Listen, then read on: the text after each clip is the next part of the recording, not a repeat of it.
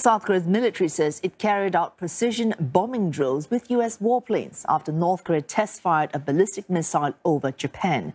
It was its furthest such launch yet by the North. South Korea says it mobilized 4 F-15K fighter jets and dropped a pair of guided bombs on a target off its west coast.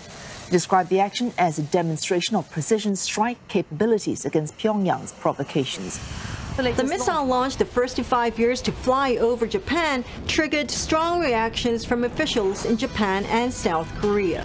Tuesday's launch is the most significant missile test since North Korea in January fired the Hwasong-12 intermediate-range missile, which is capable of reaching the U.S. territory of Guam.